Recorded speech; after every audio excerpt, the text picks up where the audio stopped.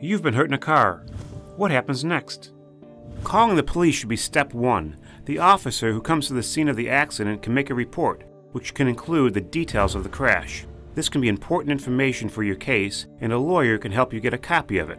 If possible, while at the accident scene, collect the names, addresses, and phone numbers of the others involved and of any witnesses. Also, take note of any statements made by the other driver or witnesses that could indicate fault for the accident. If you're hurt, seek medical care as soon as possible. Sometimes people don't realize how seriously injured they are, so make visiting your doctor a priority. All insurance companies that may provide coverage should be notified timely. They will need to make a file for your accident claim, so you can expect to receive documents that must be filled out, signed, and returned promptly. Insurance companies can have strict time deadlines for being notified of an accident and may require written notice. It's important to know what your insurance company expects so that you can give proper and timely notice.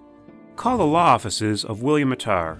As car accident attorneys, we have years of experience fighting insurance companies, and we focus on car accident injury cases. Use this to your advantage. We'll explain what paperwork needs to be completed, and we'll work hard to get you the best possible result in the least amount of time. If you've been hurt in a car, call William Mattar.